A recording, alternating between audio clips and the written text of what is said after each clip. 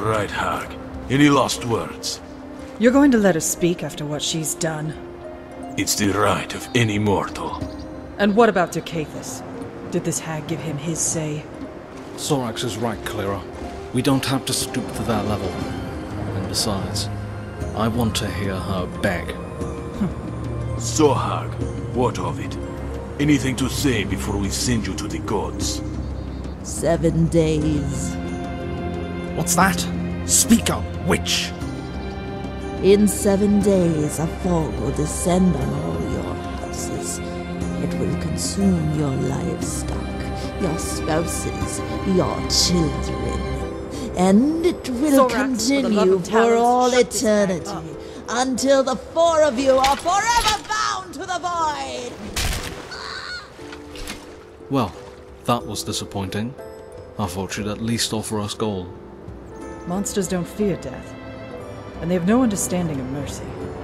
It was wrong to let her speak. Perhaps you're right. But either way, she's dead now. Dercathus' soul will have peace. This isn't your concern, stranger. Best you move along. She was a witch. Gods only know the evil she's wrought. But she won't be a nuisance any longer.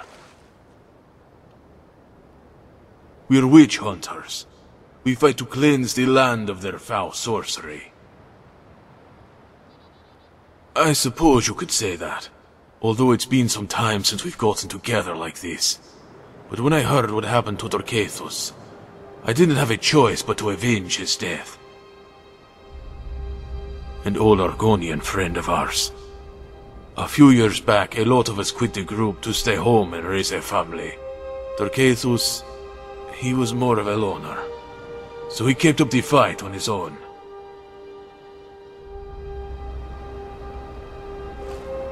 I hope my husband doesn't find out about this. I promised him when we married no more adventures. Hags and their curses. My children drink rotmat for breakfast. There's nothing in this world that can kill them. I would have enjoyed watching this hag plead for her life. Poor Dercathus. He could have settled down like the rest of us, but he loved the hunt more than any woman.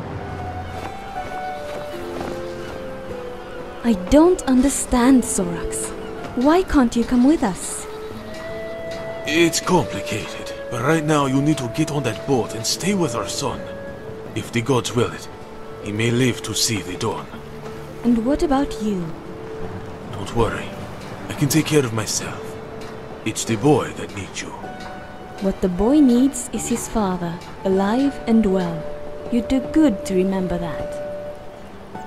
I will. Oh, it's you. Strange that we meet again, given these circumstances. My son, he's taken ill. And worse yet, I think it might have to do with what happened that day.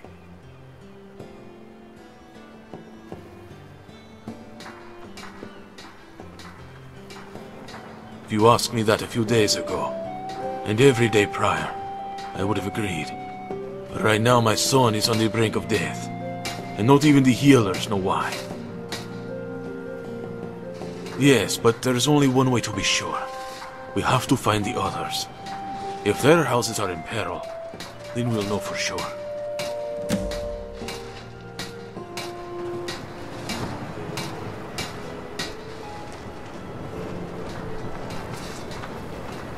Our son took ill recently. Sorax blames himself, but I have no idea why. I've sent him to a healer, but I came back to check on my foolish husband. Gods only know what he's planning.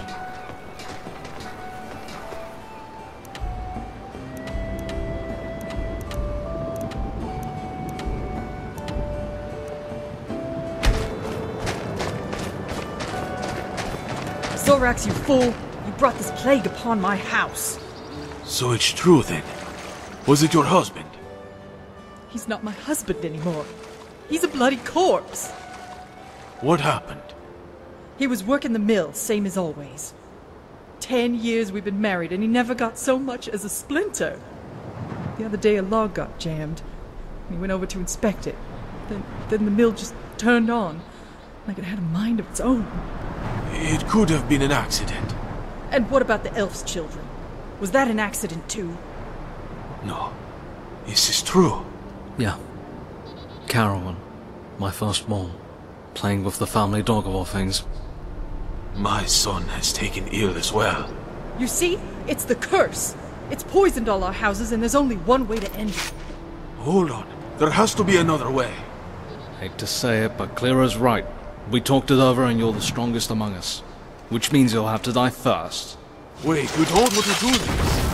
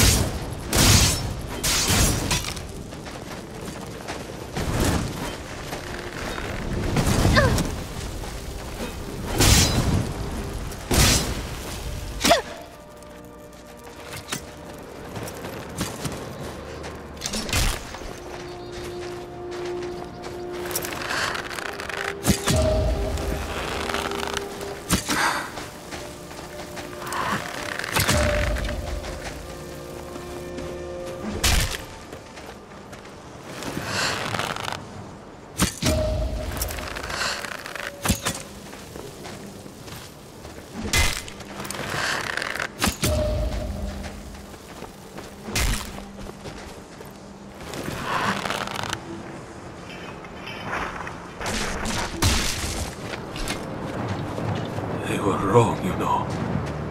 Killing me wouldn't have helped. Even if they had given themselves to the cross, the plague would haunt our houses forever. She said there were 4. 4 who had to die for the curse to be lifted. And even with my death, I only count 3.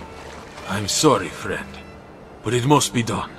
I only hope for the sake of our houses, that both our lives end here.